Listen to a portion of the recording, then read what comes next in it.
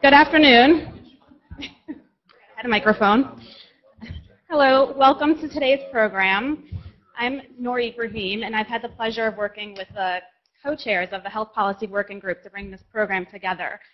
And in a minute, I'm going to introduce you to one of its chairs, Jim Nickman. But I just want to mention that next week, we're going to be sending out some correspondence asking you to get involved on different committees. And one of them is the Health Policy Working Group. And we're going to be looking for people to serve on the committee in leadership roles. So if you have an interest, please get in touch and let us know what you'd like to do. I'd also like to mention that we're live streaming today's program to members of Grantmakers in Health and the Grantmakers Forum of New York. And we're also tweeting the program. So if you'd like to get involved online, you can tweet using hashtag PNY event. It's also up there. And with that, I'll turn it over to Jim Nickman. Thank you very much. Thanks for being here. I think this is going to be a great event, lots to learn and lots to do. And you know, the idea of this Health Policy Working Group is to get foundations in New York to work collaboratively and to learn from one another. And I think today's going to be a perfect example of that, and we're all anxious to hear about it. And it's such a complicated law, and it's such an important law. And I think as we work through today, I think we'll all see ways that we can contribute as philanthropies. And it's interesting, you know, our group really defines health in a broad way, so the health and well-being. And I think a lot of foundations, whether they do healthcare policy or they do well-being of individual people who are vulnerable, there are lots of things to get involved in here. So really pleased. I'd like to really thank Corey for really putting this together and really designing a great agenda. You know, she has so many superstars and so many topics to cover, but she really has developed a plan that I think will get us the information we're all looking for and get us to a point where we can all have a discussion together. So thank you. Corey, of course, is head of the Hartford Foundation, a veteran foundation leader, and their organization has done so much in geriatrics and in workforce and lots of issues that are really central to the successful implementation of this program. So I'm going to turn it over to Corey. Thank you.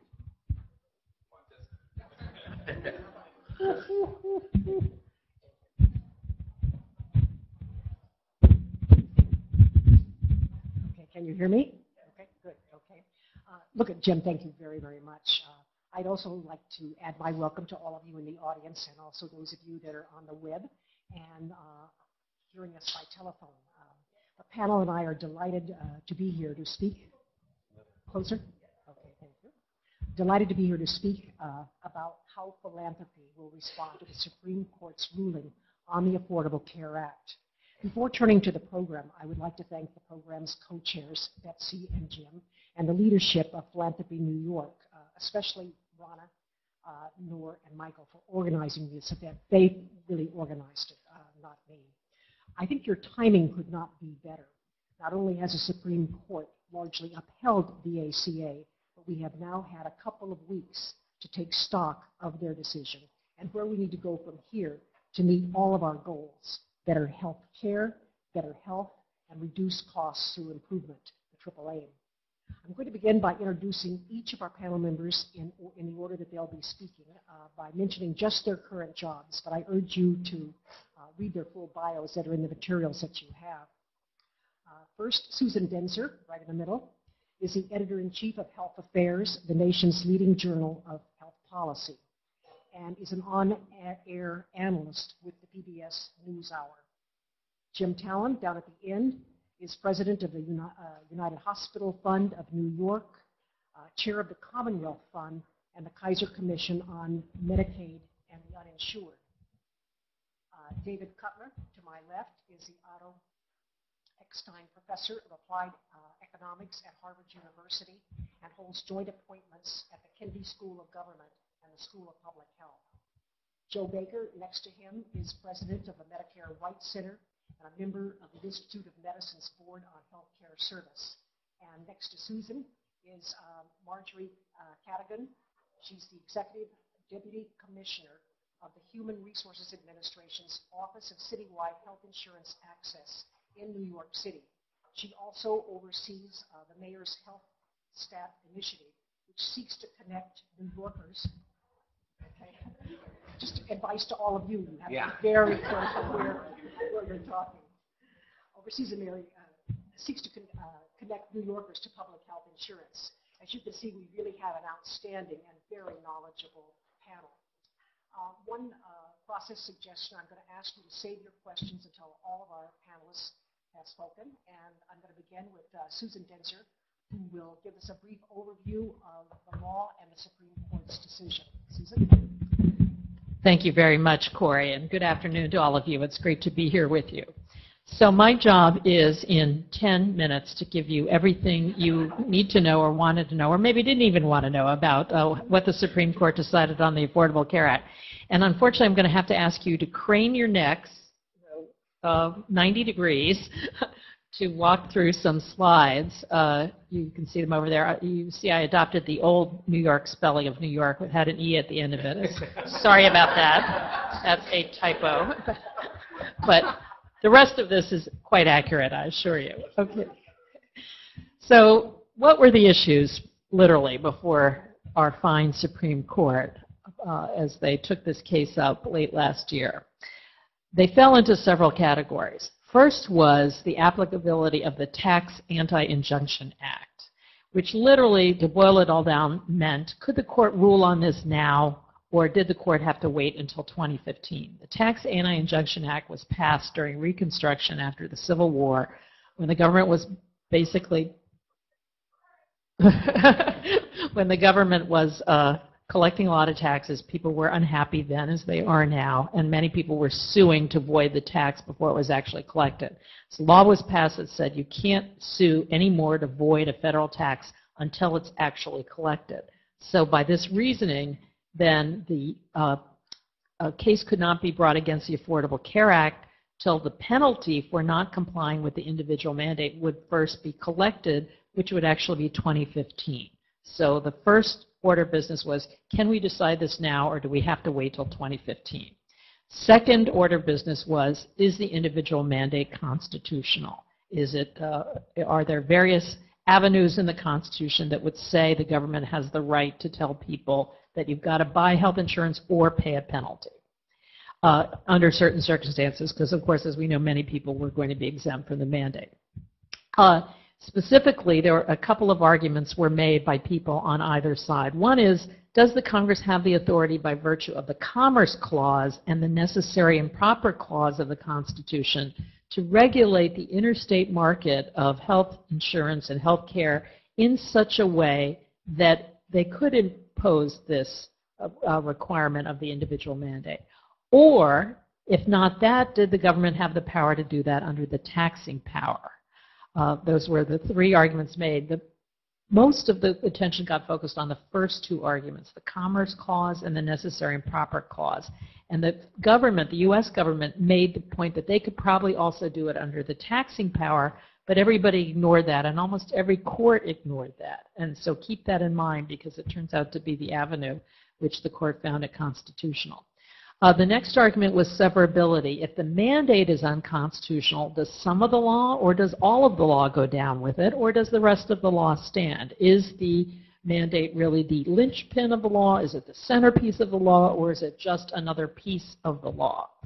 Then the final argument was the Medicaid expansion. As you know, under the law, states were going to be required to expand their Medicaid populations to all enrollees under 133% of the federal poverty level, 138% to be technical about it, and would get federal contributions that were higher than the traditional federal contributions known as the match to expand coverage. Literally 100% federal contributions for the first 2 years, drops down to 95%, and then bottoms out at 90%, and this is on average about 20 to 30 percentage points higher than the average federal contribution for Medicaid.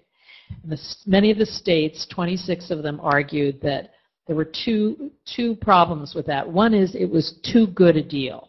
It was too good a deal for the federal government to pick up that much money. States had no free will. It's like having somebody come in and promise you they're going to buy every lunch and every dinner. You can't possibly say no. That was one argument. The second argument they were making is that because in the law there was a restriction that said that if the states do not expand their coverage to 133% of the poverty level in Medicaid, the Secretary could withhold all funding for Medicaid for the states. And the states said that was unduly coercive because it left them no option but to expand coverage. So the states were making those two arguments. Well, we know how the court eventually decided.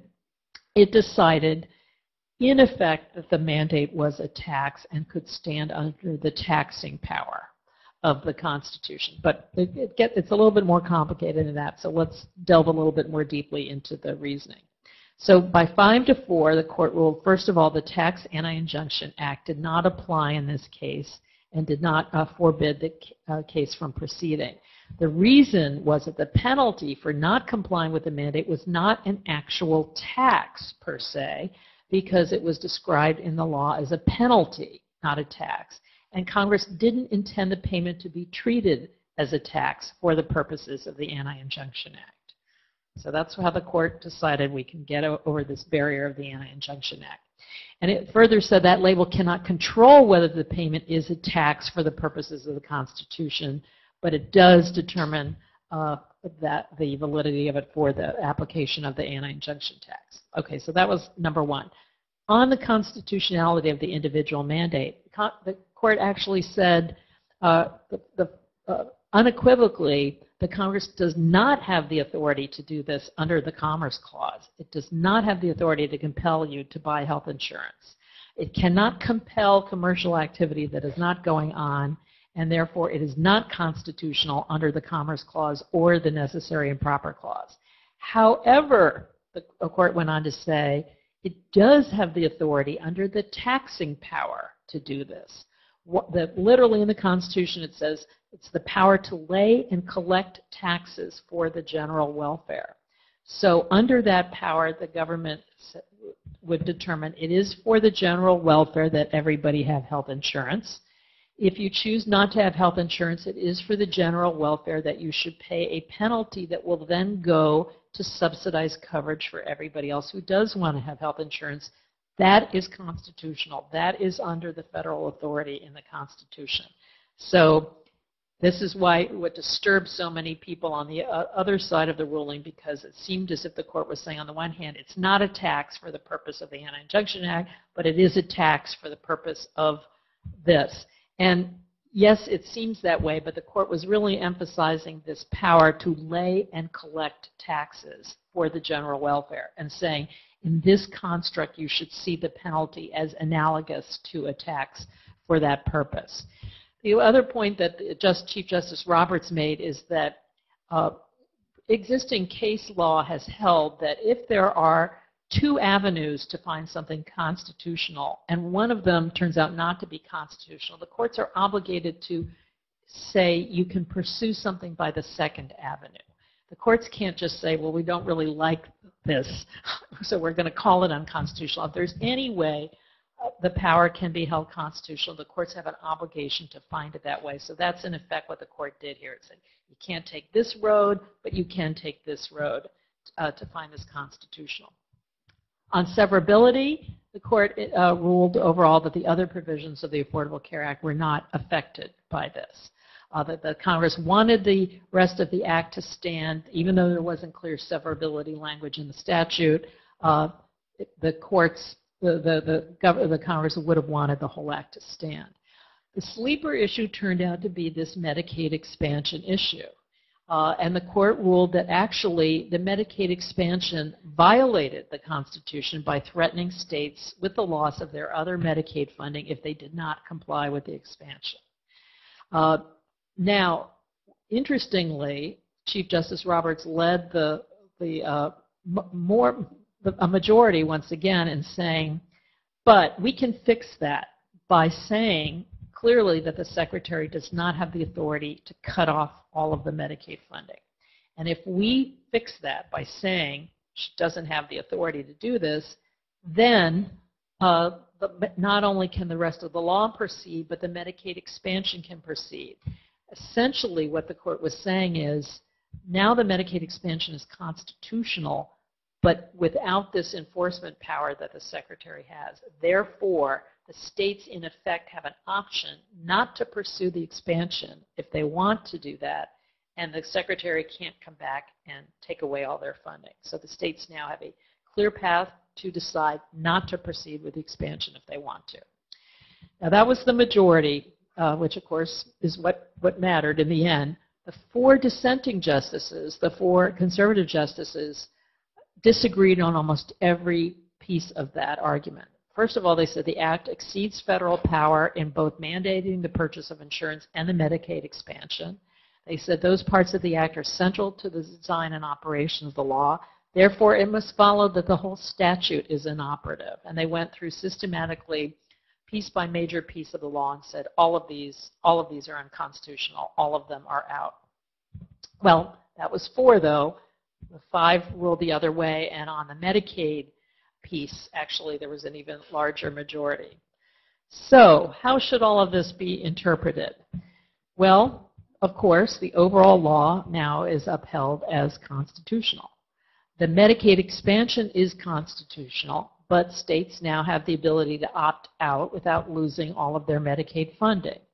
What does this mean in practical terms? It means that now states actually have a choice. They can choose to have their citizens who are between 100% and 133% of the federal poverty level go into the health insurance exchanges and receive federal subsidies and get their coverage that way.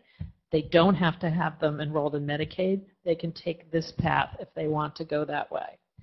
For citizens below 100% of the federal poverty level, and there is a healthy core of them that would be picked up in the Medicaid expansion. We don't know exactly how many, but it's probably somewhere around 10 million people. For those citizens below 100% of the federal poverty level, there is no option under the Affordable Care Act for them to get coverage except through Medicaid.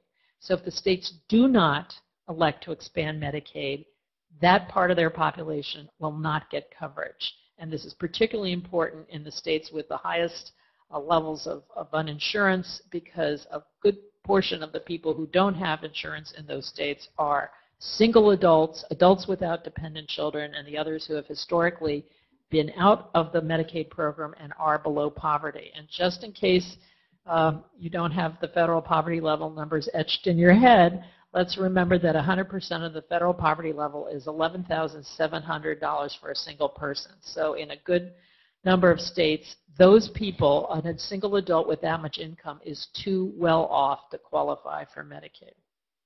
Now, the other bottom line is that for all other aspects of the law, implementation moves forward, at least until the law is changed again, if it is. So the exchanges go forward, what remains of the Prevention and Public Health Fund is still intact. Grants continue to go out to the states. Lots of delivery and payment system innovation moves forward. Every other piece of the law moves forward for now. Now, of course, this is one of my favorite charts from the Pew Research Center. The country had a range of reactions to this. People were asked in a poll that Pew did to express the words that they thought best invoked the decision. You can see disappointed, surprised, good, happy, disgusted, and then, of course, 8 very eloquent Americans said that it sucks. But you can see the reaction, of course, was all over the map. But that is, of course, the reality now facing the Affordable Care Act. Where are we headed? This is one of my favorite cartoons on the subject. You can see the pollster shows up at the family home, and the man says, "I'm for the Patient Protection Affordable Care Act, but I'm opposed to Obamacare." And that is pretty much where we seem to be as a country here, completely bollocksed up on what it is we want or where we're going to go from here. So with that, I think now we've arranged to have everybody take a couple of minutes to just express their top line, and you could choose one of those words that I put up there if you like, or something else. Well, I know the panel will be more eloquent than that, person number 8. What I'd like to do is have each of you take 2 minutes or less and describe your reaction to the court's decision, and tell us what you think is the most striking change that's happened since that decision. Jim, can we start with you? The first reaction is interesting because for the first 8 or 9 minutes, remember, we had the wrong story. And that's actually Some had the wrong story. a large number of the American people had the wrong story from a news source, CNN, and a couple of the others. But I mean, Fox actually had the same story, but Fox just said we're right, the court's wrong. But that's kind of important. If I go back to the day of the oral argument when CNN for the entire afternoon ran the headline that the government's case was a train wreck. In other words, I just go back to... Not just a train wreck. Plane wreck. Plane wreck. It's a plane wreck. I remember train wreck. I guess I moderate these things. But observation number one, and you came to it at the end. The question of information and the cartoon tells a story. A real issue here in which we are so, and this is before we even get to the paid advertising in the fall, that we're just having a hard time understanding some of the basics. And part of it is because of the focus of at least major components of our news media on speed ahead of accuracy. Secondly, other observation, once I didn't really have time in those moments to really fully reflect that my career had just collapsed. So when I got to the decision, second point, it's the law of the land. And what that means now is that somebody else has to change it. And the third point I would make, the history of this will tell how the Chief Justice played this thing out. But it looks to me as if on the issues before the court, the constitutional issues, he largely agreed with the dissenters. But I think he looked at the dissenters and they were clear, they were prepared to take the entire law down. And the Chief Justice, and he says it, he said the American people get to make whatever political decisions they want to, even if they made the wrong one. He didn't say that. That was the implication. Almost. But he almost said that. And so he made a very important decision about the nature of the court, and people can get off into that discussion. Finally, on the Medicaid piece, and I guess my reaction to it, I was a little surprised by the Medicaid piece. Obviously, you can go back to the 30s and just find case after case, circumstance after circumstance of federal spending. This is the first time the court pushes back on the spending authority of the Congress vis-a-vis the states, and that's significant. Two observations. In the time since we've seen the court decision, we've seen half a dozen governors, in effect, walk away from Medicaid and say, I'm not going to do it. And to me, the important observation here is we're not discussing repeal and replace. The message coming out of those governors is we're actually going to walk away from this issue. And this is the first time for me in this debate that there's been a major political focus on simply saying we're not going to solve this problem from one point of view. I think that throws a lot of challenges to the rest of the conservative coalition about whether you're really prepared to go that far. Final comment, and probably I'll diverge from a lot of other folks of my political persuasion on this. I actually would rather be in a situation with the states where I was using the economic incentives to gain state participation than going into a pitched battle over federal authority with a dozen or more recalcitrant states. As you play out 15, 16, 17, if we get past this year, we let the tempers and the rhetoric cool down if it ever does. A lot of states, both because of the opportunity of federal money and because of the coalitions of politics in their states, are going to come to a decision to come along with this. So I rather than having a pitched battle reminiscent of the civil rights battles and others between federal authority and states' rights, I actually think the court may, in a practical sense, have opened up a better way to move forward in those states that traditionally have been unwilling to serve a higher share of their poor populations. There, that's 5 minutes worth of 2 minutes. Okay.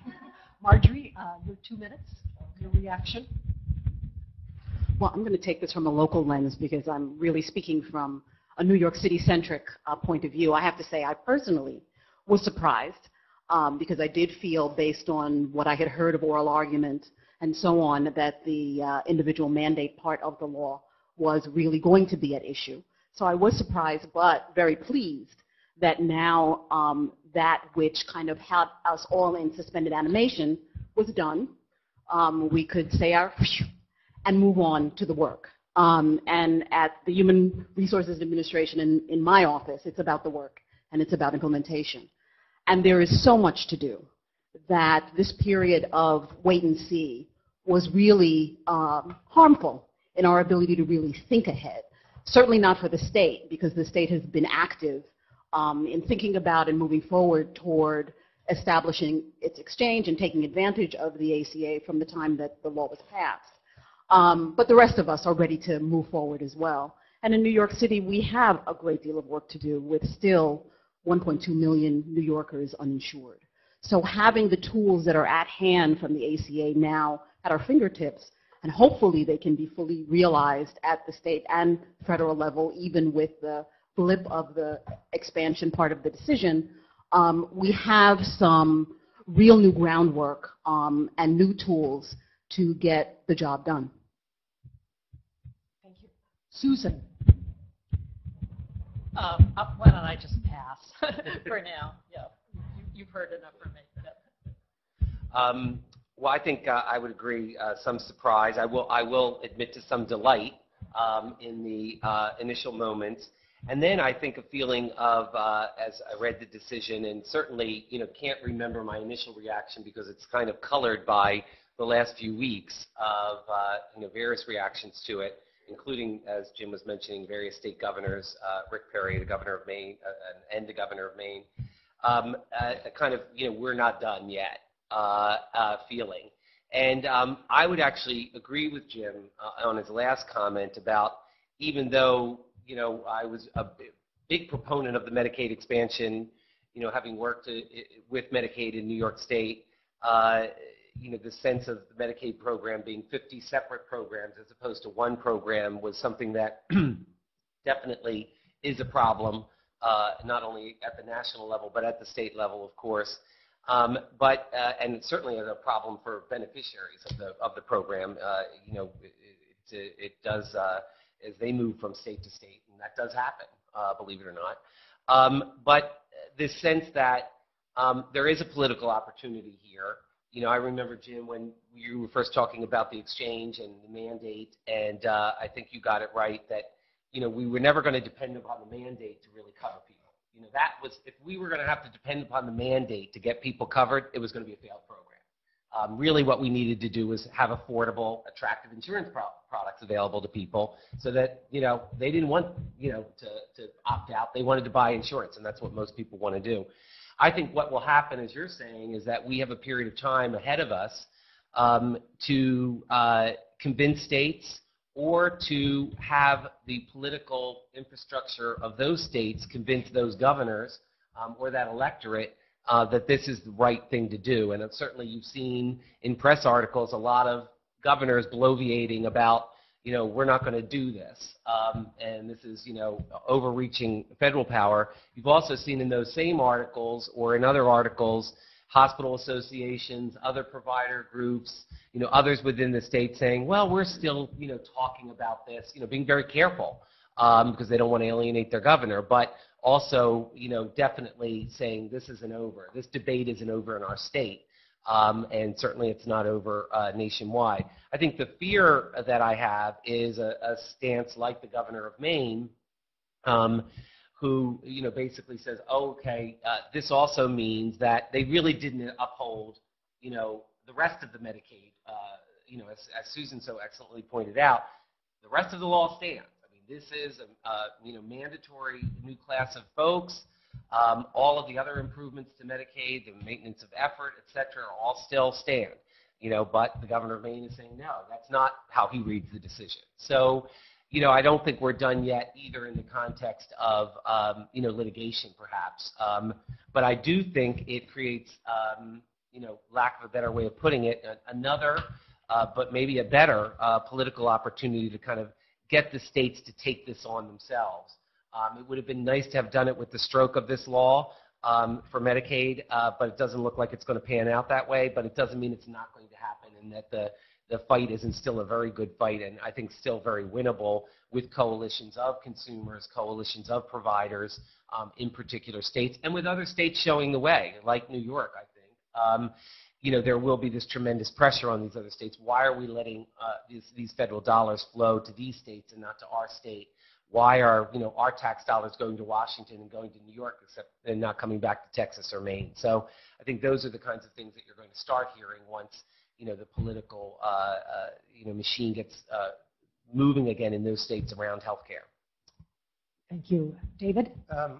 My first reaction was to be grateful that I'm an economist and not a lawyer, which I have subsequently come to believe even more strongly than I did initially.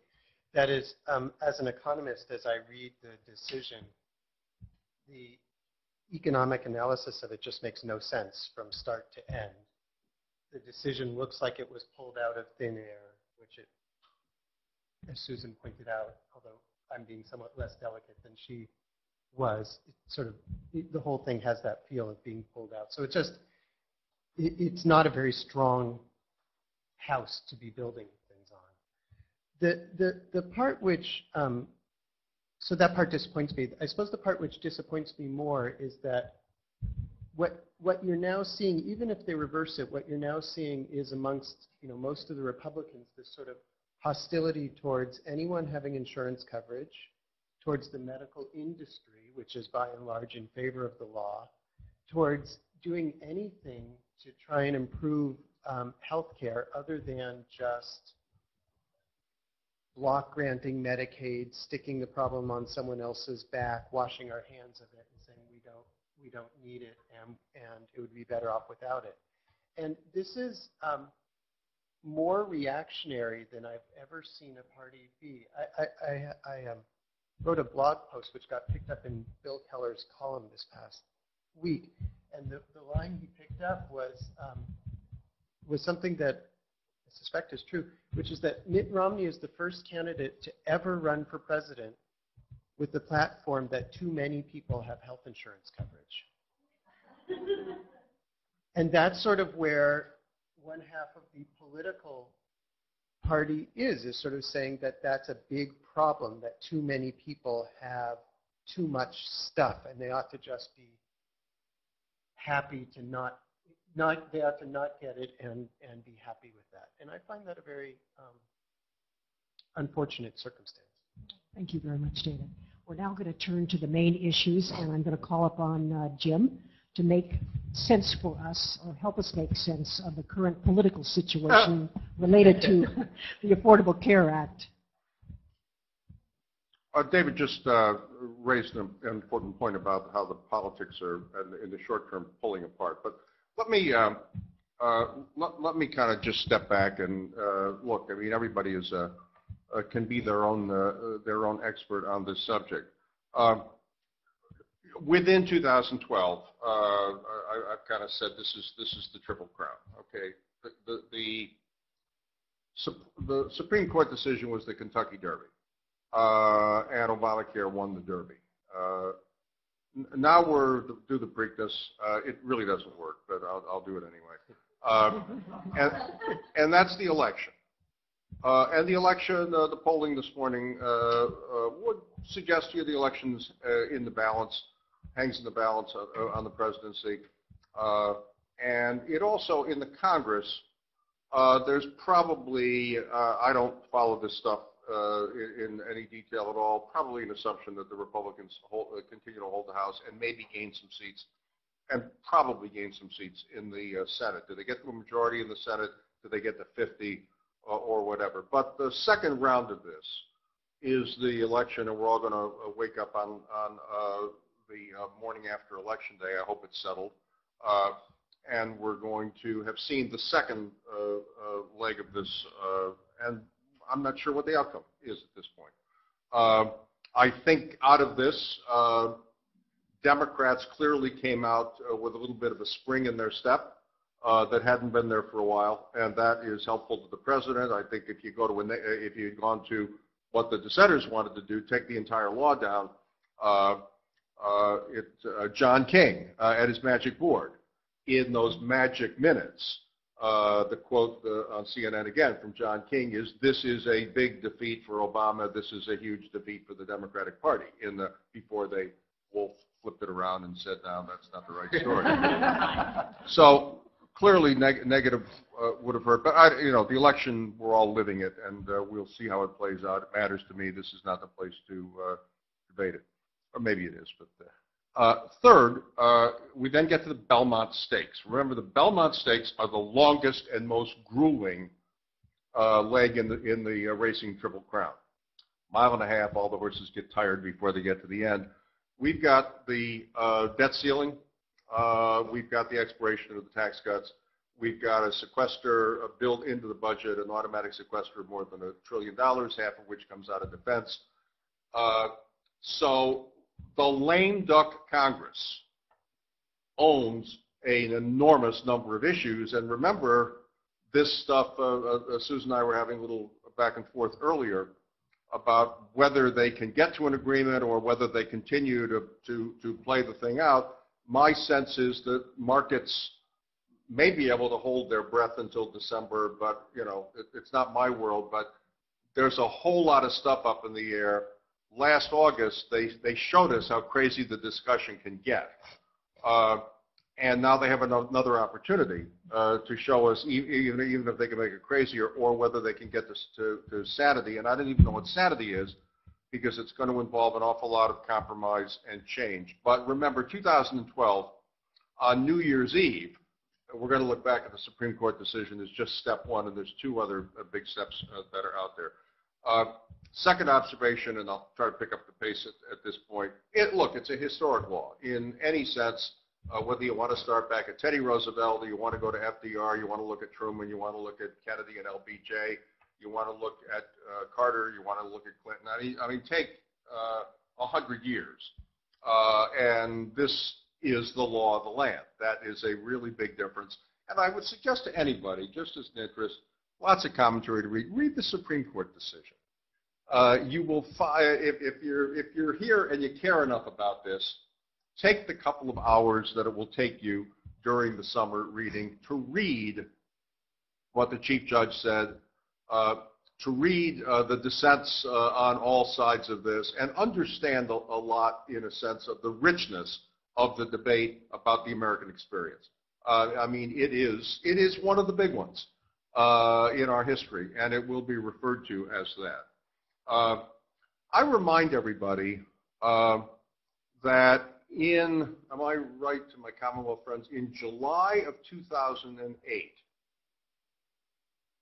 the Finance Committee holds a seminar at the Library of Congress in which most of the members of the Finance Committee from both U.S. Senate Finance Committee from both parties come and have a day-long seminar with outside experts. David, were you there? I'm going to assume that you were part of this.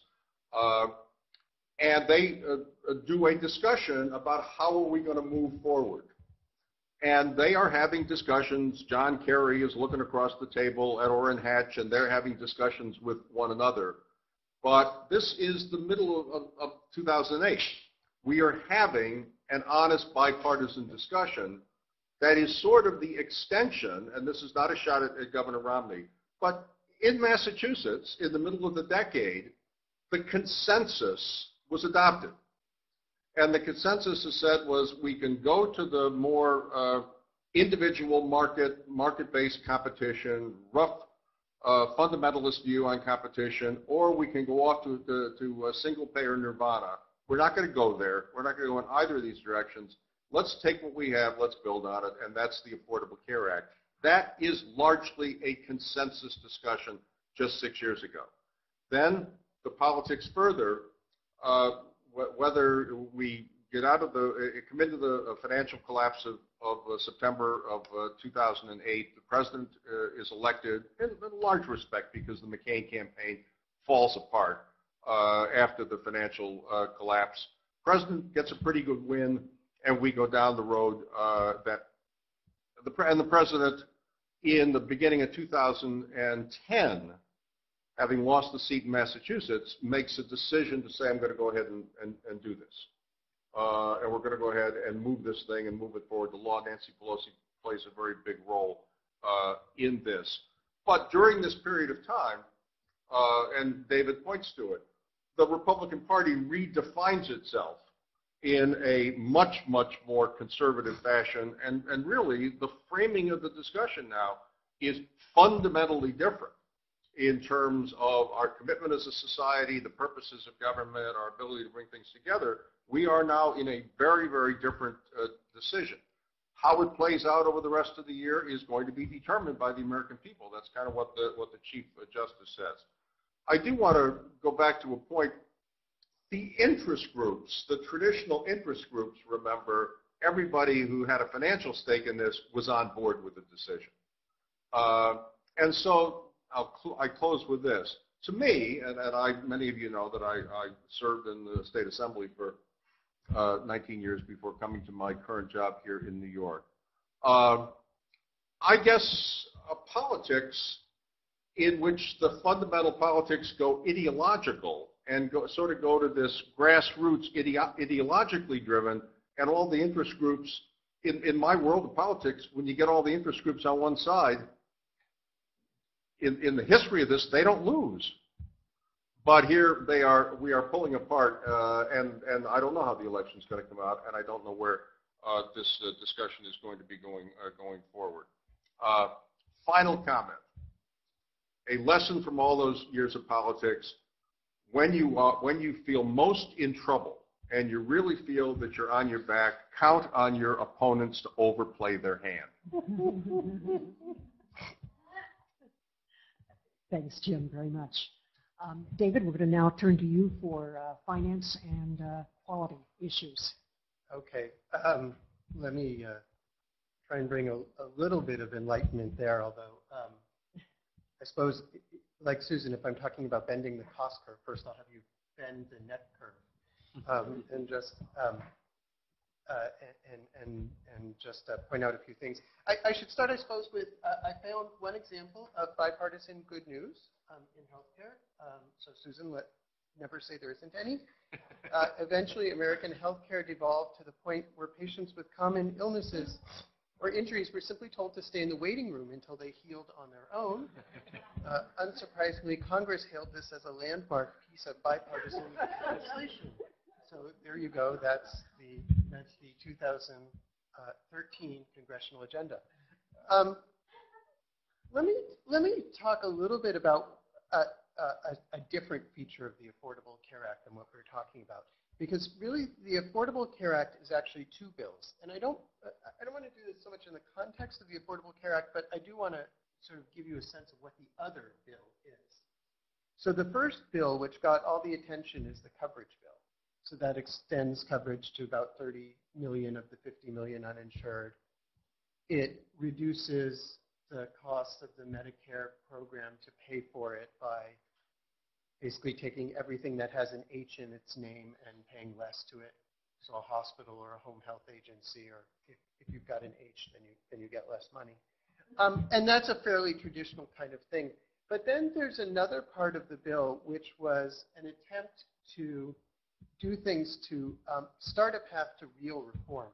And I want to pick that up because I think that this is going to be the central element of the next decade in healthcare. Whether the Affordable Care Act is a part of that decade or not, I think this is really what's going to define the decade. And so let me tell you a little bit about what I mean here. It has to do with thinking about the cost and quality of healthcare, and the basic fact that I suspect nobody on this panel would disagree with, although if they do, they should certainly say so, is that medical care costs too much and delivers too little. Now, actually, I'm not going to do this very much, but I'm just going to take one quiz of the audience, which is to see if you agree with this. So how many of you agree with this? Remember, this is not Chicago, so you can only vote once. And this is not Florida, so try to vote for the thing you intend to vote for. So how many people agree with this? How many people disagree with this? Okay, so I want to be a nerdy economist, and I actually want to put some numbers behind this. So our best guess as economists is about 1/3 of all the dollars in the medical care system are not necessary. And this is from work, I think Susan or Jim was mentioning Don Berwick's work on this. But this sort of follows up work that the Institute of Medicine and other folks have done, basically laying out areas where medical care seems to be taking up more resources than it needs to. Remember, the medical system is about a $2.5 trillion system. So 1/3 of that is close to $1 trillion. So our best guess is that we're wasting, a bank bailout or a stimulus bill every year, just kind of dumping it in the East River on top of poor Jimmy Hoffa. So how are we doing that? Well, a good deal of it is poor care delivery, unnecessary use of services, failure to deliver care the right way, that is making mistakes and infections and hospital readmissions and so on, not coordinating care well enough across people. So a good part of it is that.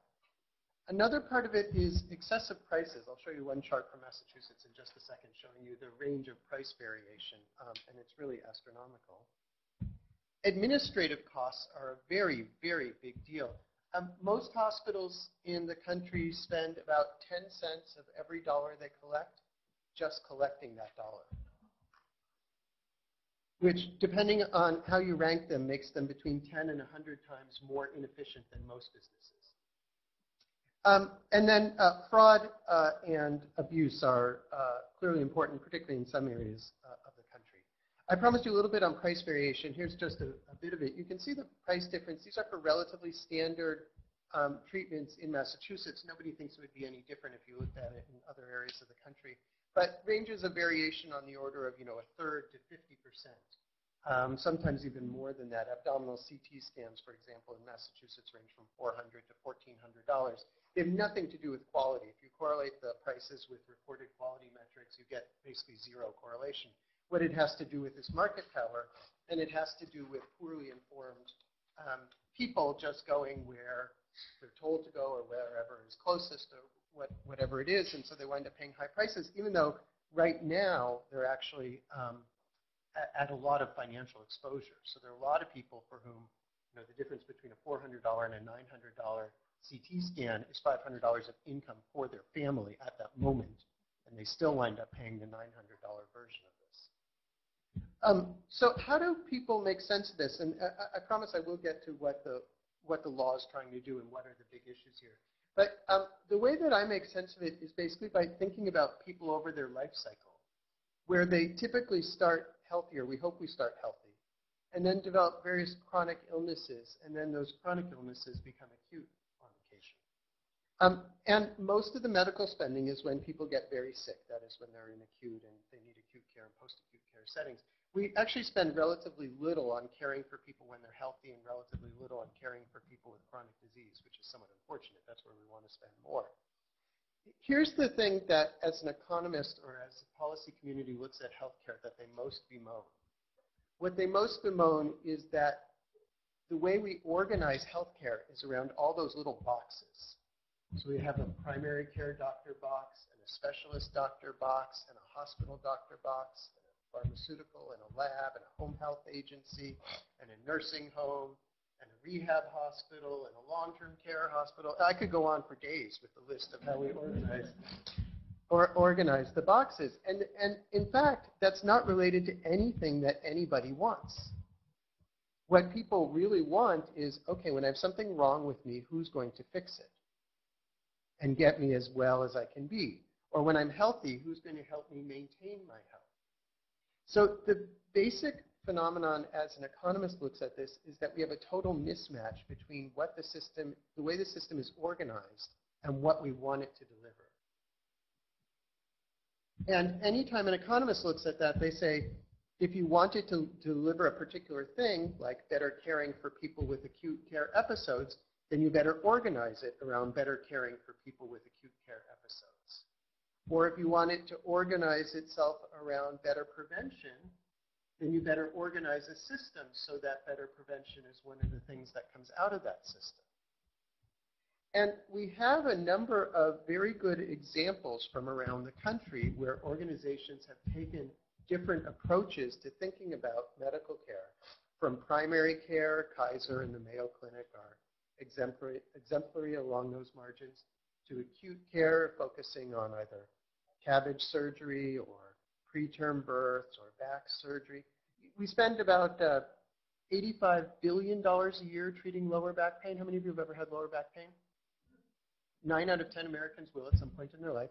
We spend about $85 billion a year treating it, and our best guess is that about $45 billion a year of that is wasted. Because most back pain actually resolves itself with a little bit of physical therapy, and yet we do the orthopedist and the MRI and the surgery and so on. I actually went to the head of the physicians group at Massachusetts General Hospital. I said, as I read the literature, the only thing you need to give for 95% of the patients with back pain is physical therapy, right? And in 3 weeks they're better. Am I reading the literature right? He said, no, you're not. I said, okay, tell me what's right. He said, you don't actually need the physical therapy. You're just pretending to do something while the body heals itself. If you want, that's a pretty cheap way to pretend to do something, but that's actually not doing much for you either. So I suppose that could be an underestimate. What all of those examples have in common is that what all those examples did, they went to the doctors and they said, help us identify the best care, not the most cost-effective care, not the care that's not going to break the budget, but tell us, according to the clinical guidelines, what the best care is. We, the organization, will write a computer code that makes sure that whatever happens to a patient, they go through a flow chart and wind up with the best care. So get the test result, based on the test result, do A or B. If they respond to the drug, keep doing it. If they don't respond, do something else.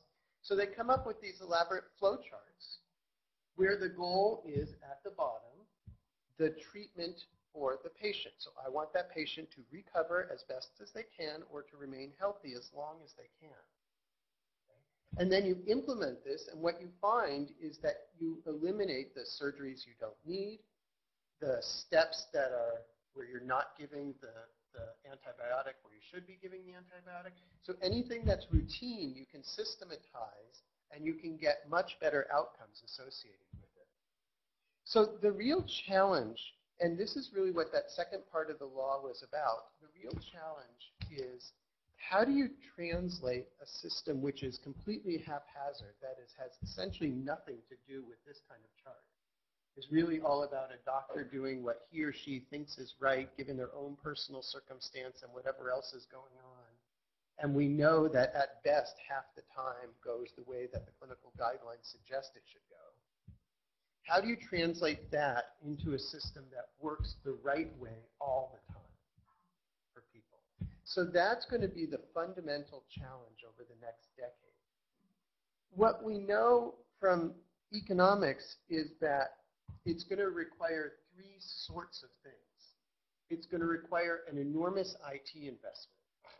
Susan Dentzer once said that electronic medical records are the 3rd major religion in America. The 4th major religion. Behind what were the top 3? Christianity? Christianity, Islam, Judaism, and electronic health records.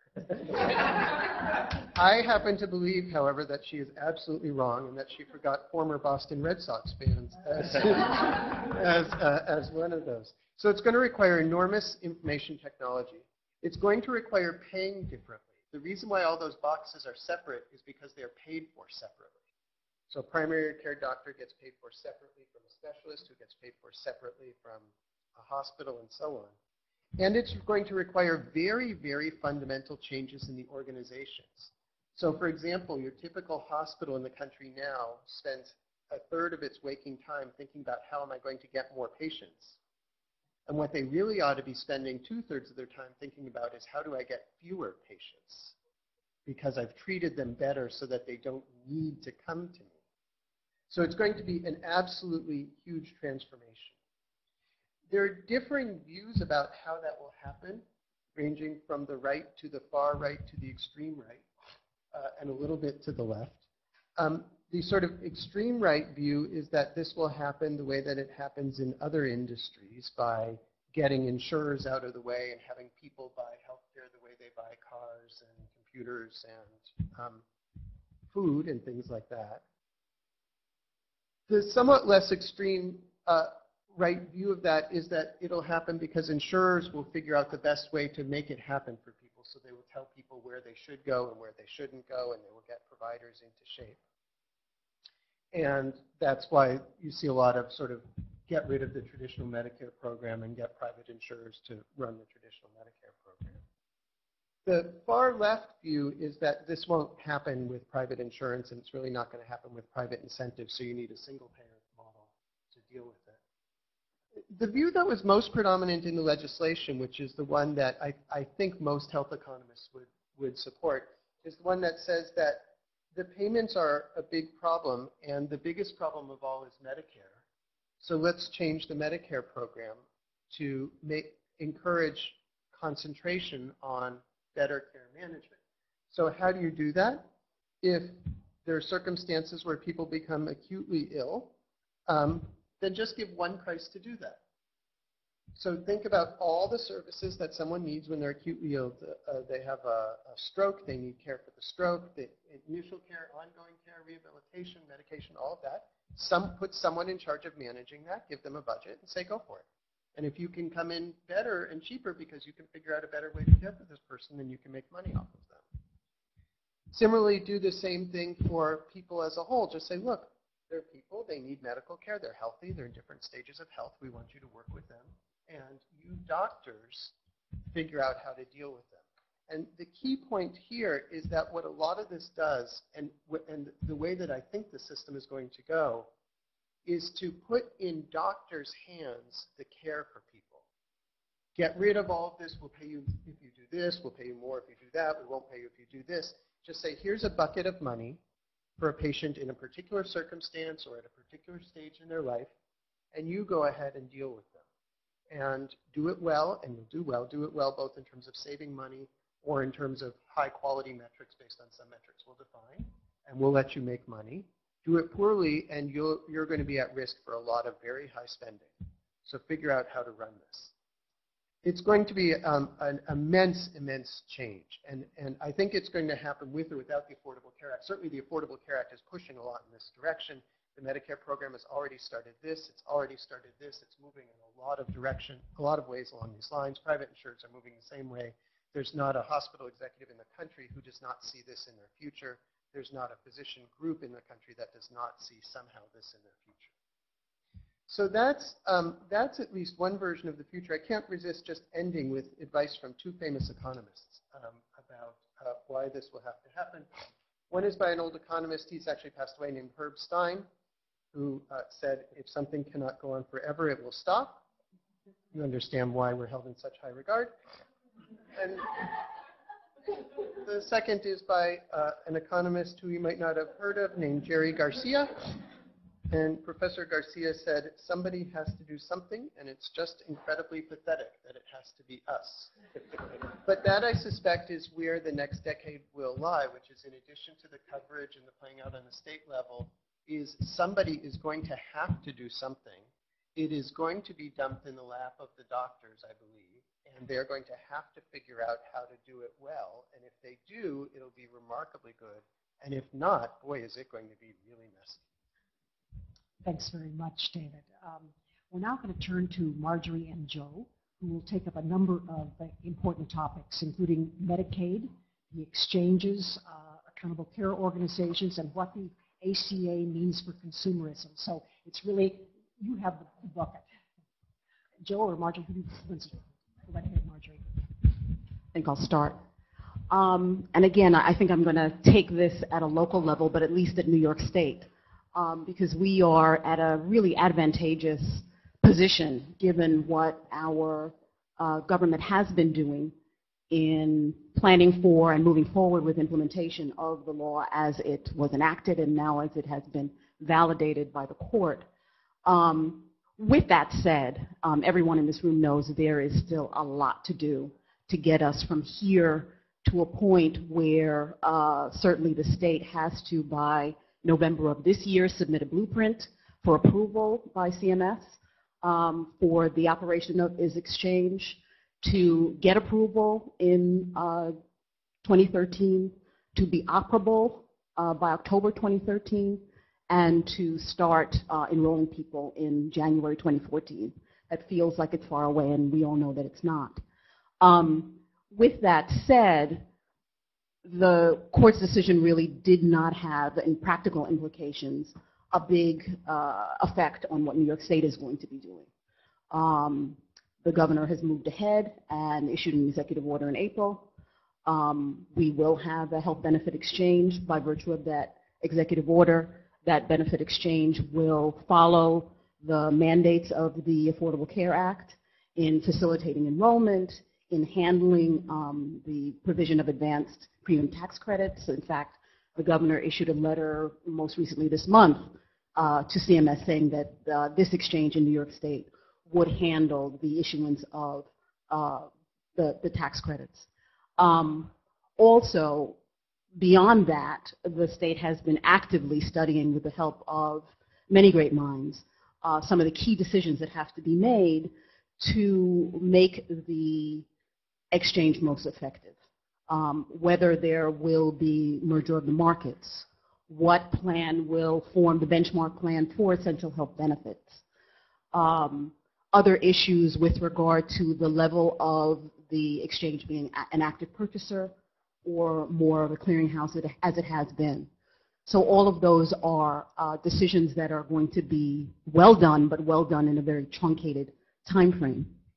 But I think the thing that I want to call attention to really goes back to the slide that Susan showed at almost the end of her presentation about the reaction of the public to the law.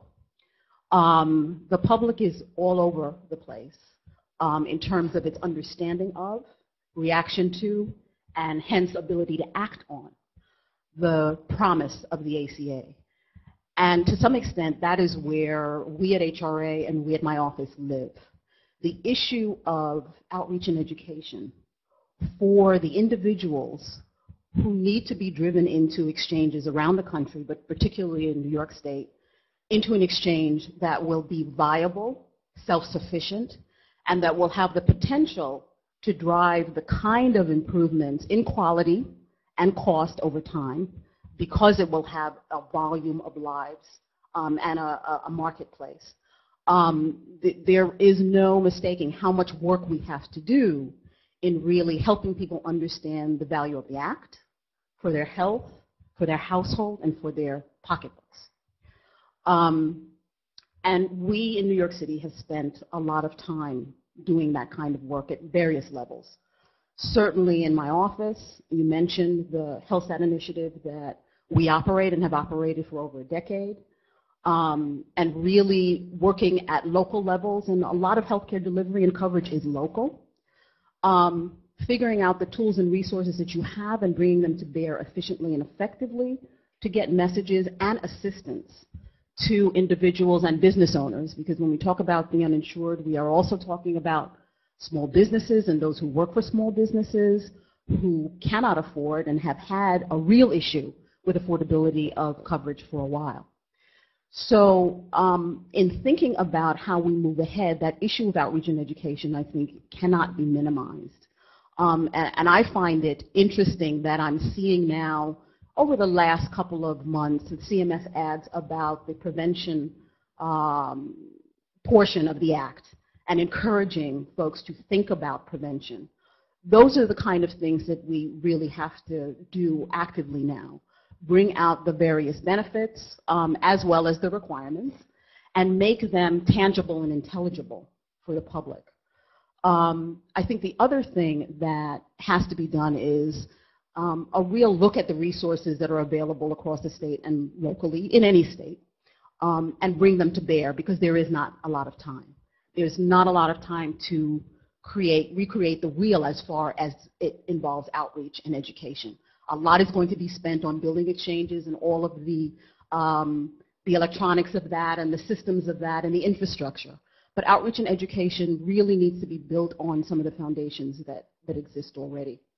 In our case, we have the Human Resources Administration that has been administering Medicaid locally up to a point where we've successfully implemented a lot of the advances that New York State has made with the eligibility thresholds for public health insurance over time.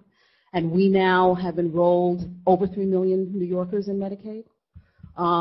We do that well because we've taken advantage of electronic capacities, being able to scan and use documents to facilitate enrollment and allowing people to enroll electronically. I think the city is one of the only places that has an electronic renewal process. We process 80,000 applications a month, 40,000 renewals. And think of the volume that will be coming through the exchange. We OCHIA, have a web tool that is a health insurance decision support tool that allows New Yorkers, both individuals and small businesses, to find and compare health insurance.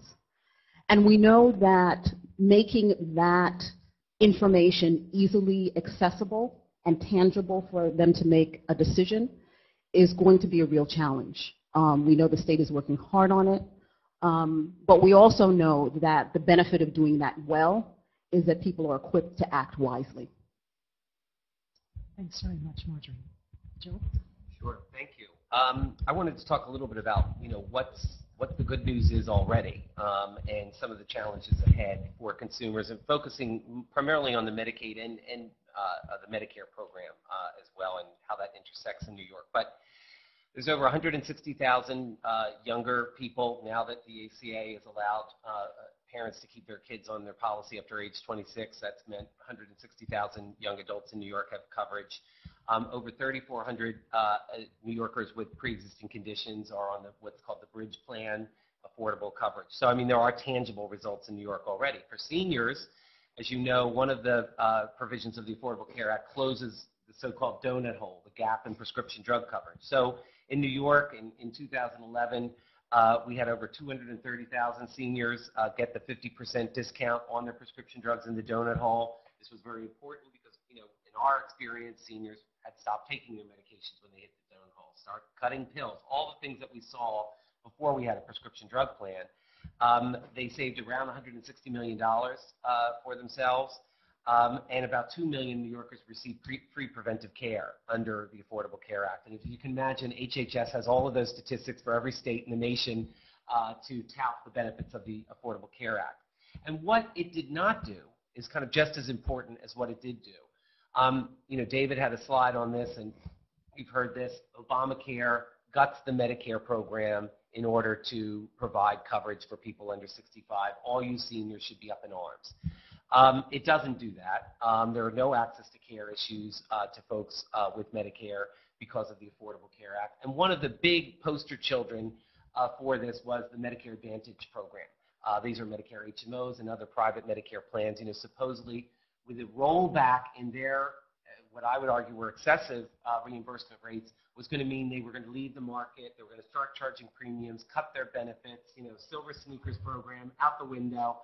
And we just finished a report for the United Hospital Fund that they supported us in doing, showing in New York that certainly wasn't the experience in the first year that premiums were rolled back, and that it also reflected the national trend as well, that did not happen. And I think for a number of reasons. One is, plans are still being paid very well. There's bonus payments now available to plans that are doing a good job, so they want to stay in the program to see if they can suck up that money. And I think, thirdly, they see the ACA coming down the road, and this is not the time they want to leave the Medicare program because they see their ability to cover people from cradle to grave. So, that is, I think, an important message that needs to get out about what didn't happen. These disaster scenarios have not come to pass. Another positive thing for New York State that we've been able to take advantage, and once again, New York State Health Foundation and United Hospital Fund and others in this room were supportive of this, and that is the formation of a consumer assistance program here in New York under the ACA through the aegis of the Community Service Society. MRC and a host of organizations are part of that, really institutionalizing for the first time the ability of consumers to be engaged in education and ombudsman type and advocacy efforts. If you get your explanation of benefits from your insurer, it has a phone number on the back of it. And that 800 number rings at CSS, and it either gets handled there or referred to one of our agencies. If you happen to be a person with Medicare, it gets sent to us. So, and an interesting thing that we were talking a little bit about here, we have gotten more money in that program in New York because other states have rejected their money. For example, we got a bump last year because Colorado said no.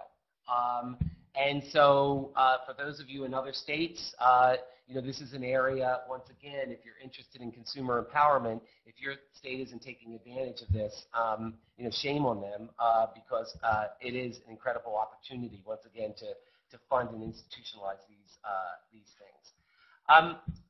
David did a good job of talking about the innovative care models, and once again, New York is a little bit ahead of the pack on accountable care organization, health homes.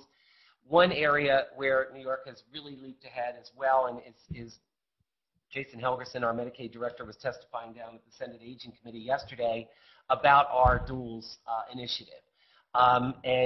This is an area we recently received funding from New York State Health Foundation and a coalition that we put together of both disabled and aging groups to really organize consumers around this issue, to once again bring them into the context of either managed care, health homes, or kind of managed fee-for-service hybrid in health homes, I should say, to coordinate the care of dual eligibles, people that are eligible for both Medicaid and Medicare. You would think that they got double coverage, but actually what they get are a lot of cracks, and they fall through them, and it's incredibly expensive. The reason it needs to be brought together as well, simple illustration and the most clear one, and given David's excellent presentation, if you're in the Medicaid program, you happen to be in a nursing home, there is no disincentive for the Medicaid program to send you to the hospital because Medicare picks up the hospital bill. And so why invest in better care in the nursing home to keep people out of the hospital when you can shift costs to the federal program for a period of time? So also, why should Medicaid take better care for somebody in a primary care setting if it leads to a hospitalization that, once again, will be paid for by Medicare? If we don't see any savings there, why should we invest in our Medicaid? So bringing Medicaid programs, so bringing those two streams together is important. In New York, a lot of issues about, whether this is, patients are protected in this, but moving ahead must happen, given the quotes that we saw.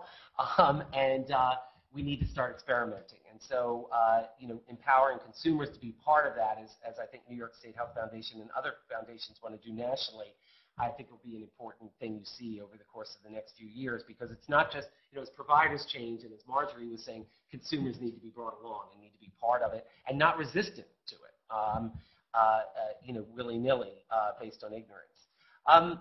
So the impact on New York, I want to talk a little bit about our new enrollment and eligibility systems, because not every place is as far along as New York City in the state. Also, the exchange will be an integrated exchange with both Medicaid and the plans for folks above the Medicaid subsidized plans.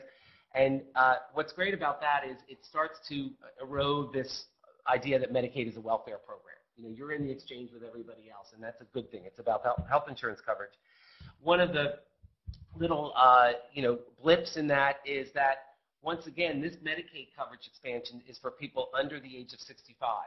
There's still folks with Medicaid over 65, and we were very concerned about the over 65 population not getting the advantage of streamlined eligibility and enrollment system, that our caboose would be left on a siding. We would be stuck with the East German computer program that New York uses now for its Medicaid eligibility and enrollment, and everybody else would be using, I don't know what nationality has the best program now, but the Apple program, right? And so, once again, New York State Health Foundation enabled us to fund work that we did in the context of the Medicaid redesign team here in New York. So there's a lot of stuff going on outside the ACA in New York and other states. But enabled us to really get in there with the Medicare concerns and make sure that people with Medicare would also be involved would also get the benefit of those new enrollment and eligibility systems. And that's something that needs to happen in every state. The feds have given in the right, also did federal advocacy with other groups on that, but it's really the states need to be pushed there.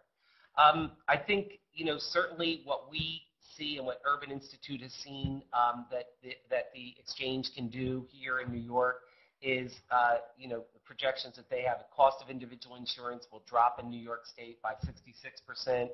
The cost of small business insurance will cost by 5 to 22%. I've talked to some of you in the room about your own small business policies and why are they going up so much. We feel you're paying too. Medicare Rights Center every year, it seems like we get walloped with a 10 or 15% increase. Maybe it gets, watered down to 9%, but it really is a tough row to hoe there. And of course, the other thing that we're looking forward to is this Medicare donut hole being totally eliminated for seniors in the year 2020. I think certainly another challenge that we're now dealing with, and once again, this was work that we started under the New York State Health Foundation grant, the initial grant, was what is going to be the pass-off for folks going into Medicare from the exchange. So the Massachusetts exchange hasn't dealt with this. It's kind of like you fall out of the exchange and you're on your own. But really, if we're talking, and the key word here always is seamlessness of care. And right now, a lot of people, when they talk about the ACA, they talk about the three legs of the stool, which is Medicaid, employer-based health insurance, which isn't going away anytime soon, and the exchange policies. I like to say there's a fourth leg to that, and it's Medicare. And to make sure that folks have the appropriate counseling getting out of the exchange, and they're not just willy-nilly falling into the managed care plan or Medicare Advantage plan that they happen to be in, the same sponsor plan when they were under 65. That may not be right for them. So those are some of the things that we're thinking about, and some of the nitty-gritty, if you will, at a certain point, that we're going to be dealing with as the exchange gets up and running. Thanks very much, Joe. Lastly, very briefly, we're going to turn to the 2013 budget as it relates to Medicare, Medicaid, and the NIH appropriations. And Jim, would you kick that off, please, and then we'll let other people. Pardon? You were going to do it first, weren't you? Yeah. Oh, you want to? Okay. Yeah. Great. I have just a few things to show you, although I'll be very, very brief. But just to alert you to the issue, there are two fiscal problems for the federal government. One, which we've been talking about, is the long-range budget, which is that health costs are exploding, and that's a big issue for the budget over time. And that's true at the federal level and state and local levels as well. But the second one, which is going to hit more immediately, is what people call the fiscal cliff, which is that at the end of this year, the Bush tax cuts, which were all enacted with a sunset date, will expire. The payroll tax holiday to help us recover from the recession will expire. Extended UI benefits will expire.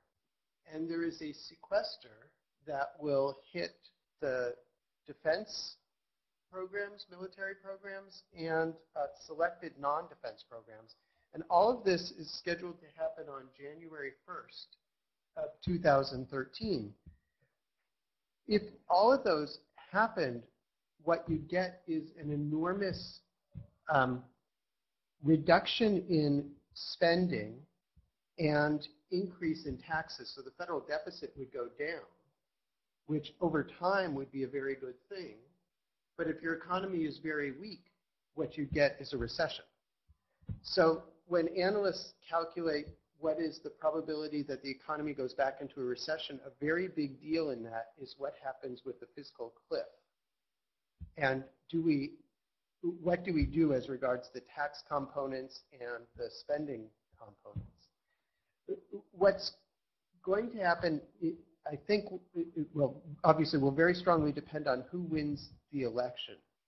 So if the two most likely scenarios would be Obama wins the presidency and the Republicans either control both houses of Congress or at least one house of Congress, in which case the Affordable Care Act will stay, but there will be pressure to do either a real budget or a nickel and dime budget. And I'll be slightly more precise about what a nickel and dime budget is.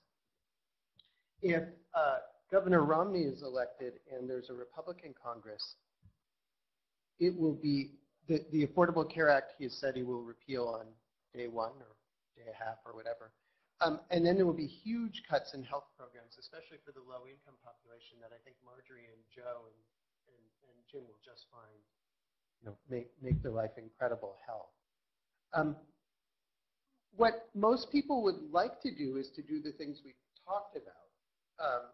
That is, Republicans would kind of like to use more insurance choice and more consumer choice, and Democrats would kind of like to put people in single-payer plans or change Medicare operations. But what happens is none of these get majority support. So consumer choice, I mean, Joe could talk about what that means for elderly people in terms of ability to choose plans or ability to make decisions about medical care. Many of the things I was telling you were a good idea were what were called death panels a year and a half ago. I always wanted to run one, by the way. I thought that was what I could be best at. Single payer is politically not viable. And on top of this, the official scoring agencies don't give any credit for most of these because they're not sure that most of these will actually save money. So if you really need to save money, what you do is you find something that the government is paying and you cut the price that it pays for it. So you take hospitals, they don't need so much more money, so they don't need so much money to care for patients, so let's reduce that. Physicians, there's this thing where every 2 weeks we vote to delay by 2 weeks the cut in physician payments. Well, so maybe you don't do all of that. You cut home health agency, Medicare Advantage plans. The NIH in the budget from the Republican House is frozen. The CDC's budget is cut. The Agency for Healthcare Research and Quality is zeroed out, along with a few other things. So this is a sort of this is what a nickel and dime budget looks like, is basically find everything on the table and just cut it. And that's one scenario for what happens, particularly if Obama is reelected and the Congress remains Republican. They may not be able to agree on bigger changes, and they may just say, okay, look, we need to find $300 billion of savings from Medicare and Medicaid, so we'll do those sorts of things. If the Republicans are elected, then really look out, because it's going to be immense changes for vulnerable populations, for seniors, for medical research and things. So it's going to have an immense, what happens by next February or March or maybe through August will have an immense implication for the future of healthcare. If I were in charge of the world, which no one ever offered that to me, I would try and restructure the programs kind of along the lines that we were talking about. But I fear we are in danger of breaking one of the rules, which I told you was a rule, which is that if something cannot go on forever, it will stop. We are thinking of violating that. The question is, what happens if you actually do? So we may discover that. That's just a little. Jim, did you want to add? Yeah, I mean, that was great, a great presentation, and I would just add a little bit to it. Maybe three things. One, kind of setting up what happens after the election. You have the sequester, $1 trillion or more. You have the assumption that all of those tax cuts go away and are repealed, and that really helps out on the deficit, but I think most economists would indicate at a level of shock to the economy that ultimately can't be sustained. And so if you're going to buy back some of the tax cuts, then you've got to figure out how to go deeper on the spending side in order to get the thing into balance. I mean, that's my arithmetic. David actually knows how to do this stuff. The sequester had a 2% across the board for Medicare, and it also had nothing for Medicaid. It protected Medicaid. So assume that that's the floor in the discussion. And wherever this balance goes, you're going to see some further pressure on price. And over on the Medicaid side, the pressure is going to be framed in terms of this block grant discussion. Now, the Republicans are ready to go there immediately. The Democrats are wobbly on this because you will find in any given period of time any number of Democratic governors who will be perfectly happy to take a block grant from Washington because it's going to give them more flexibility on their watch. Understand what block grant or what flexibility means. having spent an awful lot of years in the Medicaid program. It means that you can have waiting lists for people to get services. There is no other magic out there that somebody can do that isn't already allowable under Medicaid, or particularly under Medicaid with all the waiver possibilities that exist under current law. So anybody who talks about block grants equal flexibility, it's no magic. It simply means you'll be able to serve fewer people, and obviously this maintenance of effort provision that was in the Affordable Care Act is something that at least some of the folks hoped that the decision made go away. I don't think it does, because they want to cover fewer people. So there's going to be more pressure on the spending side. On Medicaid, we're going to feel it in the block grant debate. You can't count totally on the Democratic votes on that.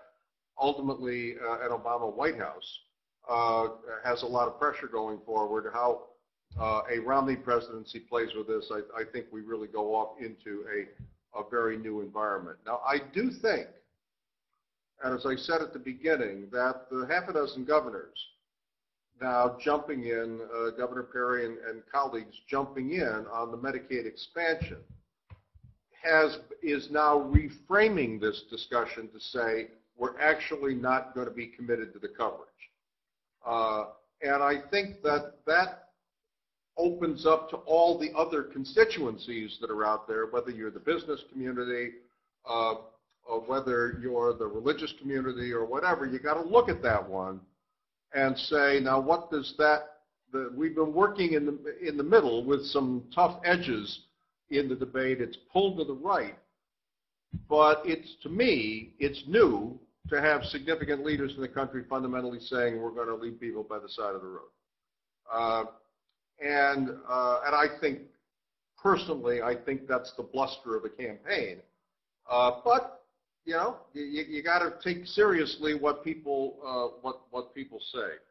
I guess the final point that I would do in all of this, keep a very close eye on the question of reductions in appropriations or reductions in budgets or reductions in program expenditures versus reduction in total cost. Because in a little bit of a sense here, if an employer has a problem with insurance premiums, I can solve that problem, just give the person less insurance. Reduce my premium payment if I'm the employer, have my employee pay more. And if premiums are the problem, there's ways of solving it, but that's not the same thing as changing the total cost structure. And I apply that big time to the Medicaid debate. Because as we're talking about, to the Medicare debate, as we're talking about the future of these various approaches on Medicare, look carefully at whether I am reducing the federal government's outlays for the Medicare program, but at what cost to reducing the total cost, which ultimately are borne back by the beneficiary and government. But if I reduce the government side of it, and if I haven't adequately pulled back on total expenditures, then that is simply a cost shift to the beneficiary. And ultimately, the dilemma here of a middle income population that's had a flat income growth over a generation, and healthcare costs are continuing to grow, that there's not much more room to squeeze there without the system tipping over. Thanks very much, Jim. Given the time, I think what we'll do is go to the last point, which is a question that I've asked all panel members to think about. You have a room full of people in philanthropy. What is the one or two things, ideas that you would recommend that they consider funding? Susan, let me start with you. I have three. Okay. First of all, as you've heard, there is a crying need to support education and awareness of the, we won't ask people to understand the entirety of the Affordable Care Act, but what we do need to ask people to understand is that they will have new options to purchase coverage. They're going to get assistance depending on their income to do that through the federal subsidy structure. And it's going to be easier for them because, as you heard, what are exchanges going to be for most Americans? Websites. It's going to be a website. So you will be able to sit in your home, go online, compare insurance options in a way that you cannot meaningfully do today, fill in some data, and the kind of nifty website that Marjorie was describing, in effect, means you'll be able to go online, input your information, and it will tell you you are eligible for Medicaid, and we are routing you over to this side of the website versus you are eligible for private insurance, and here's the amount of your subsidy, here's what you have to pay, here are your choices. They're all standardized in front of you, and it will be almost as easy as booking a flight on, Travelocity today, and probably even a little bit easier than that. And people don't understand that that is what is in front of them. So to the degree that you can make people aware this is what you're, in fact, Peter Lee, who runs the California Exchange, is trying to come up with a different word than exchange to tell people what it is. But I think if you tell people, would you like to have a really cool new website that makes all this easy for you? Here's what it will be. And, very importantly, these subsidies, assuming that the law is not repealed, these subsidies will be available to you, and you will be able to enroll next October. October 2013, open enrollment starts. So to get people aware of this, signing up on October 1st of 2013 is going to be very important and helping people. And when we put in place under Medicare the Part D program, the amount of education and hand-holding, et cetera, that was going on at the Medicare Rights Center and other places was enormous and enormously helpful to people. So to the degree that philanthropy can gear up to educate and help that enrollment process, it'll be key. Just quickly, the other supporting enrollment will be created, and then support the delivery system reform pieces. Do whatever you can to, first of all, make people aware there are lots of good people out there now trying to make healthcare better and cheaper. And David had a slide, cost-quality trade-off. The evidence doesn't show it's a trade-off. The evidence shows you can do both. You can lower the cost and improve the quality. So help engage people in understanding we're going to be moving to new ways of getting health care. If they work, they're going to be cheaper, and people are going to get better health care. And we already have the evidence, for example, in Massachusetts, where because of 98% coverage in Massachusetts, 99% for children, what has happened? Use of the ERs that is unnecessary is going down. HIV infections are down. Medicaid was mandated to cover smoking cessation in Massachusetts. ER visits related to tobacco-related disease down. People are getting healthier, and it's because the coverage is happening and the delivery system is starting to reform itself, all those things that David talked about. So the degree you can help people understand this and engage in this will be very important. Thanks. Joe? A couple things. One is, and Susan and I were talking a little bit about this, and United Hospital Fund and New York State Health Foundation have been engaged in this, and that is building up state infrastructure. And this needs to happen across the country. All of this change is happening at a time when almost every state worker I know and worked with has retired or is considering retiring in this demographic wave. And there's not a lot of new people coming up behind them. And, of course, states under tremendous pressure to trim their civil service roles. We need a partner at the state to engage. Plans need a partner. Providers need a partner. So to the extent that, the state infrastructure can be bolstered, which has been done, I think, incredibly by philanthropy in New York State, that needs to continue.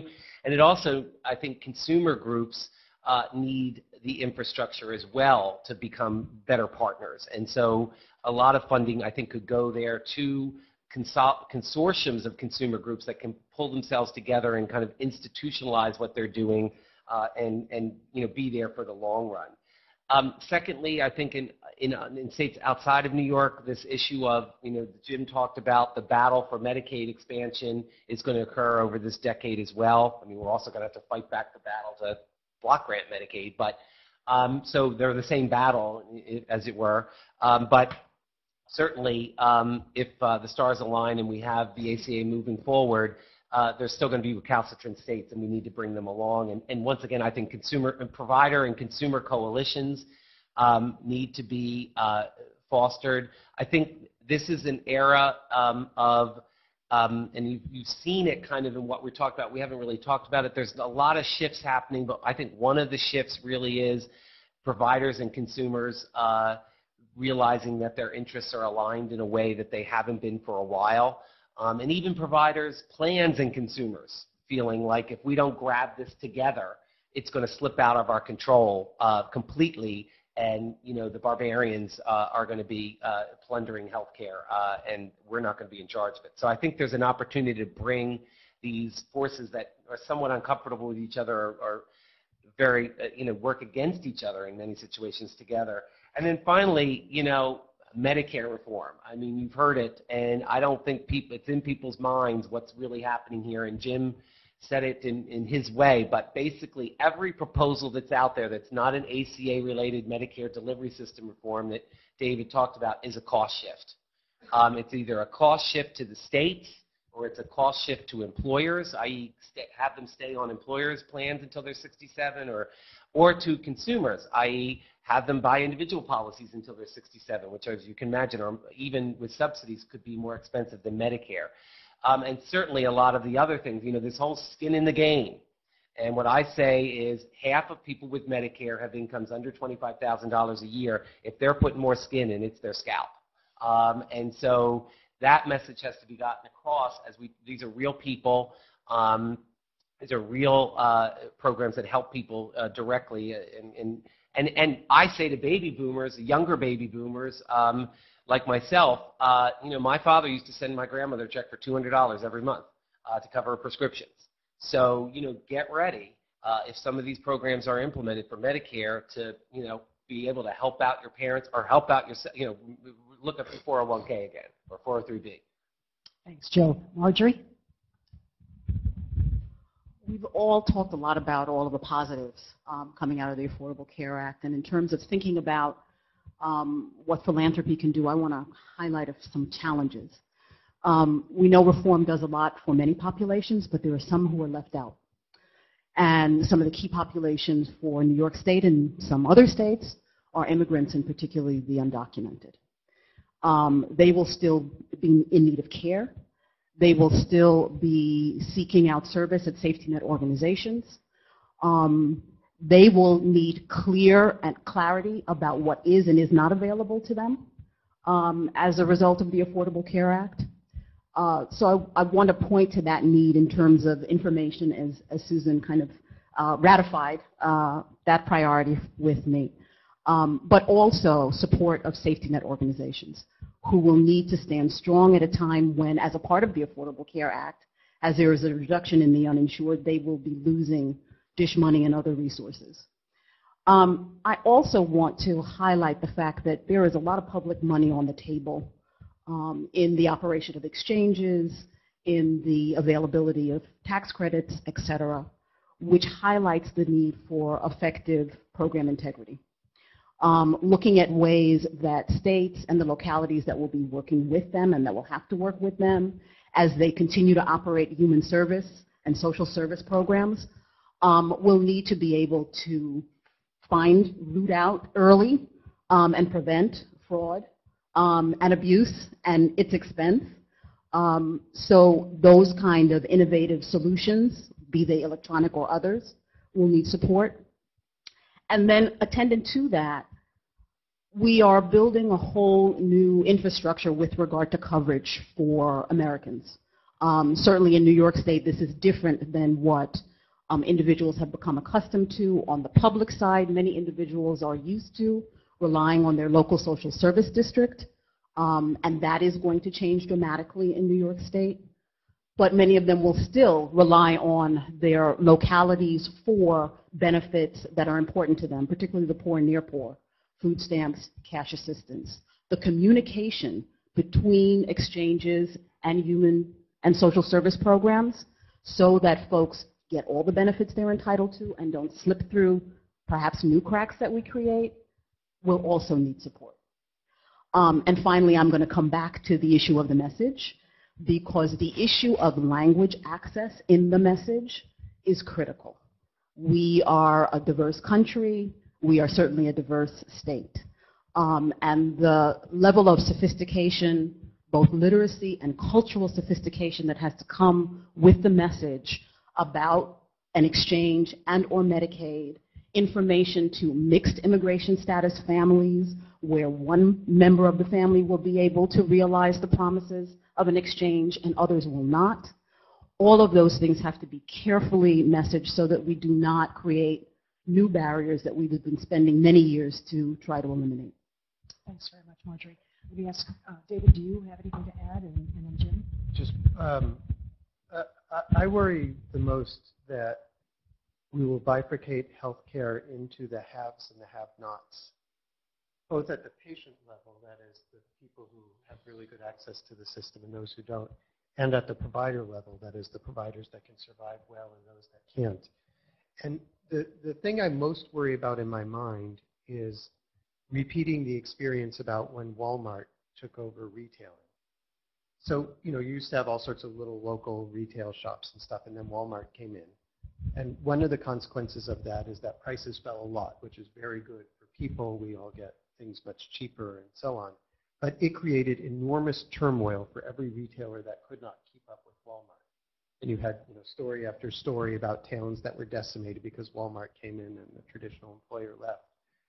Imagine if we repeated that in the hospital industry or the healthcare industry or the home health industry or the nursing home industry, and you had, you know, towns outside of New York City or even some of the less prestigious hospitals in New York City saying we're going to go under because we can't figure out how to adapt to this.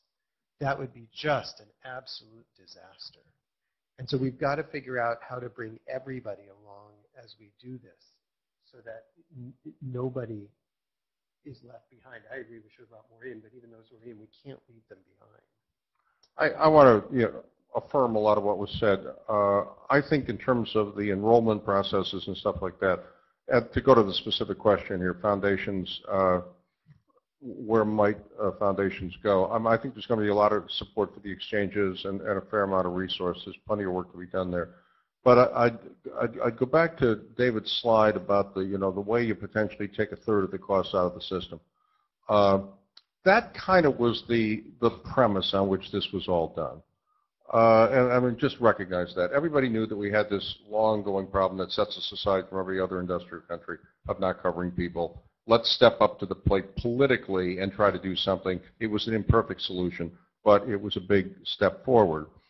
Part of the underlying deal was a recognition on behalf of a broad range of interests in healthcare that we understood the fragmented nature of service delivery, and we looked at it and fundamentally said, you know, pursuing quality, getting better coordination could in fact also have a positive impact on cost reduction. That is the big bet that's here.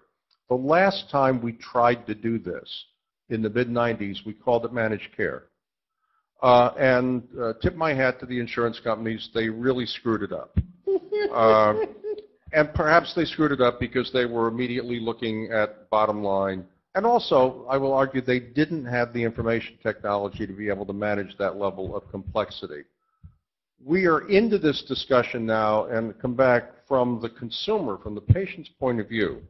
We're going to see some differences in the way in which we receive our care. We're going to be looking at teams of providers. We're going to be working with organizations that are going to have broader responsibility. That is going to be, there's going to be plenty of interest groups that are going to play their margin here. This is a great idea, but protect me. And there's also the question here that we're going to have to come up to the issue. And I, you know, tip my hat to something like the American Board of Internal Medicine Foundation that brings together multi-specialties, number of specialties, and says to the specialty, okay, tell us the 5 things that you do that border on worthless. And the medical specialties step up and publish on that subject. And now the question, future, looking across to consumers. That's really critical stuff. To be able to take a willing medical community and healthcare community and say, yeah, you know, there is stuff that we do. And a lot will say, well, we do it because you ask us for it, or you demand it, or the lawyers require it, or something like that. But this is a place. Every time the preventive services group comes out, the task force comes out with all the things that maybe we really don't need to do, everybody pushes back. And a lot of that is motivated by the personal experience of people who benefited. There's plenty of interest group support. We just have to become more mature in understanding in order to get the payoff. Remember, it is the big play. The economics of this potentially work so much better if we can, in fact, get somewhere near that 30% savings that are out there. Some of it relates to price reduction and things like that. We've got to better understand that in a more mature way. And right now, we simply have never been given that opportunity. I always remind people, have you ever seen something that's called "This is not a bill"? And everybody gets this piece of paper that's called "This is not a bill." This is the principal communication you get from this system now, and it is designed to make certain that you will never understand a thing it says, okay? So in this business of our all growing up and getting a better understanding of these changes, they will be demonized. Politically, they'll be demonized by interest groups. That's a place where if I were to say you want to make a new bet in this area, that's a place to make a bet. Thanks, Jim. Unfortunately, you know, we've only got just 5 minutes left for questions, but I do want to ask the audience here and possibly the audience that are on the web or phone to ask questions. So please, does anybody have a burning question they'd like to ask? How about the phone or web? Okay, I'm going to ask mine then, to each of you. If there was one trend in the healthcare sector to watch over the next decade, what would it be? I'll ask you, David, first. I will say the one thing that I will most watch, and it picks up directly where Jim left off, is how people are engaged, whether we can get people engaged in their own health care. And I actually have a nomination for the most important medical care technology of the next decade. It's this thing here. So if this becomes the most important thing in dealing with your health care, then it'll have been a very, very good decade. And if the medical system looks approximately like it looks now a decade from now, it'll be a very bad one. Thank you. Joe? I would certainly agree with that and echo, you know, the delivery system reform piece of this and bringing consumers along, because I think one of the, you know, I think you're right, Jim, about the diagnosis of managed care, and this is a new opportunity, but we know, and your point about the demonization possibilities here, because you're right, there was a wonderful, the internists and the specialists came up with those 5 things. One of them was no lung x-ray before surgery. The front page of the New York Times, the Heritage Foundation quote was, "This is rationing. We should let patients and their doctors decide." Well, wait, their doctors are deciding. And, you know, patients and consumers being whipsawed between those things, not being aware of what the trade-offs are, the sense that when we can have it all, we can have it all, except then we're going to block grant you, you know, and we're going to do it in the shadows. And so if we don't illuminate those shadows without scaring people, then those shadows are going to predominate, and we're not going to have the rational system that I think we're all saying that we need. Susan? I think it's going to be the increased identification of what individuals do with their own behavior to affect their health, and the engagement of the healthcare system in helping people as early in life as possible to live as healthy lives as possible. I think it is Deepak Chopra, among others, who's identified that you can pretty much, depending on how you live your life up until about the age 30, you can pretty much determine whether your life expectancy is going to be 60 or 65 or 90. pretty much by what you do in that period and into your 30s and 40s. That you just make a series of critical decisions about your health and your health status over that time that will determine your ultimate life expectancy. And to the degree that the healthcare system becomes more, through accountable care organizations or whatever, more embracing of this notion of preservation of health and the importance of preserving health and maximizing health at every stage of life, a whole life cycle approach, that will be very important. And it will require, as everybody has said, a very different way of engaging with a healthcare system and really, frankly, a health system in a way that could, assuming that it is embracing of the whole of the population, which is a point everybody has stressed, and I would second, assuming that that does play out, it will truly result in people living healthier lives. Thank you. Marjorie? I don't think I can really add much but ratify a lot of what already has been said. I think, again, if we see consumer engagement at a real level where consumers see this as their system and not someone else's, or the system that I have to use, but something that I can engage and in some respect influence in its delivery of care to me. When we see that and we hear the voice of consumers in how the benefits of the Affordable Care Act and incremental changes in the system have benefited them, then I think we will see success. Jim? And I'll just pick up those last two comments and sort of do the mirror image, because everything that's moving forward here is the opportunity for people to become more engaged and to influence not only their engagement with the system, but their own human health. And then the complementary challenge is the mirror image to avoid the demonization of the individual problems, and to have a society that essentially says, you're the problem, and if we could only step away from any obligation to you, we've solved our problem until individually each of us runs into something we can't solve. It really is a matter, you have to keep coming back to it. The people in the healthcare system, the epiphany that they all had is, we actually think we can solve this. And the epiphany of Governor Romney in Massachusetts was to say that stuff is personal responsibility. And they did the law. And we simply now have walked away from that consensus that existed just 6 years ago. And so balancing the individual opportunity, but the sense that it still is not we, not I, that it's we, not I, is a question for the broader society. I've been involved in it long enough to know I respect the choices that the American people have. I am concerned, though, that in going back to the first comment, I turn that television on, I look at the headline, that headline may be right, it may be wrong, it so easily demonizes a problem in the society. We got to get to be grown-ups if we're going to deal with this one and a few other problems that 21st century America is going to face. Thank you. Look, let's give a hand to our panelists.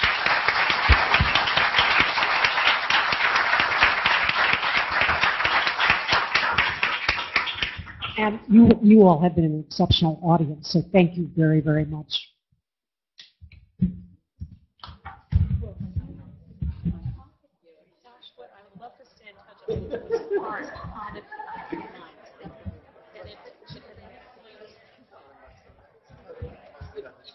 about writing up.